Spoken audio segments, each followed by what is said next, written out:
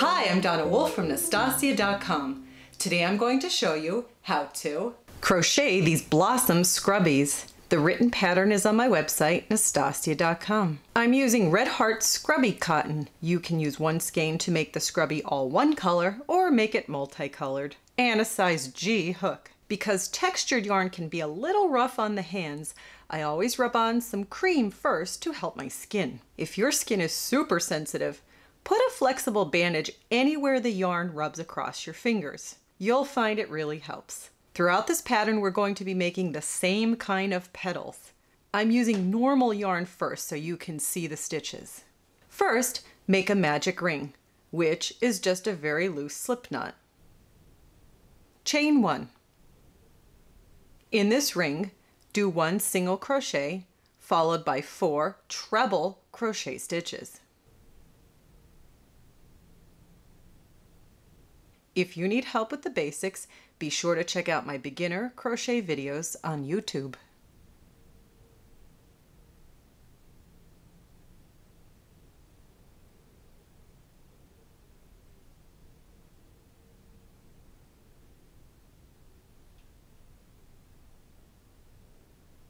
Then do another single crochet. Here's that petal again. Single crochet, 4 treble crochet stitches, followed by another single crochet stitch.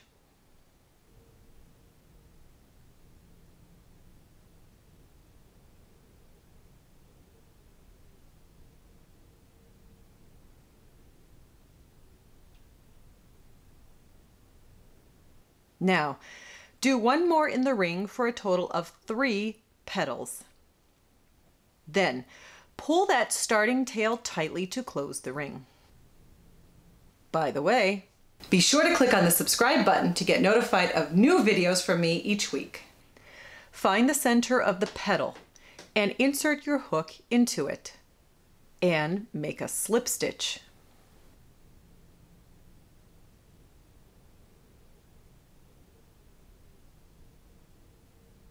Next, chain 4.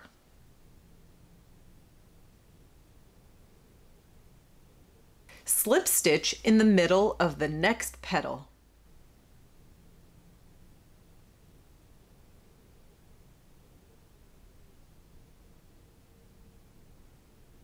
And chain 4 again.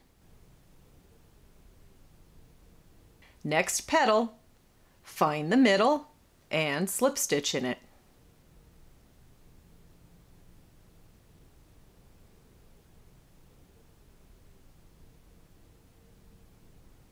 Do 1 last chain 4 and slip stitch to the original chain ring.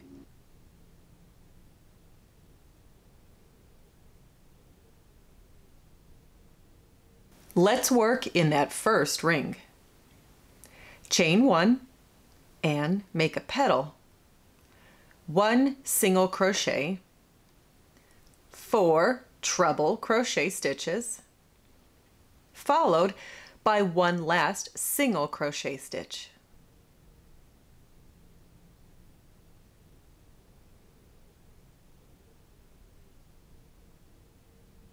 Now we're going to do another petal in the ring, but we're going to connect the first single crochet of the petal, like this, to the round before it.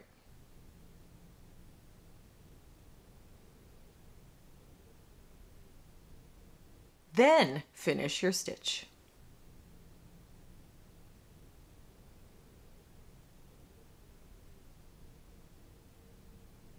Now, just finish up this petal with your 4 treble crochet stitches, followed by a single crochet. We need to do this to keep the layers of petals from flopping all over the place.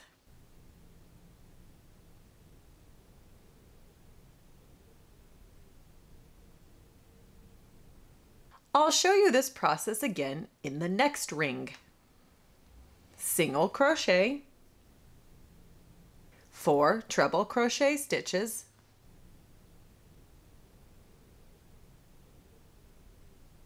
single crochet,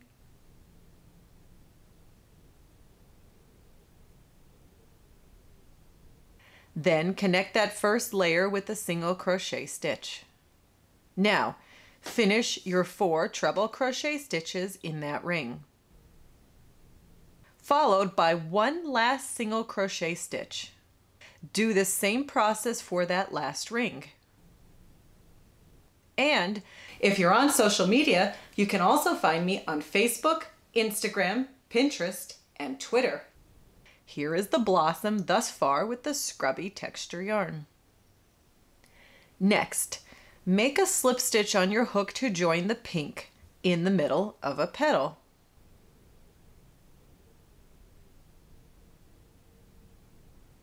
Do your 4 chains. Then, slip stitch in the middle of the next petal. Follow this process around. Same as before, each ring will get 2 petals in them. 1 single crochet, 4 treble crochet, 1 single crochet. Begin the second petal by joining with a single crochet. Then finish that petal and all of the rings around.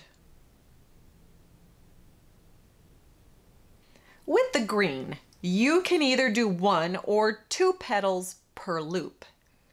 In my sample, I did only 1 petal per loop. And on that last single crochet of the petal, that's where I joined it to the previous round. And here is the finished Blossom Scrubby.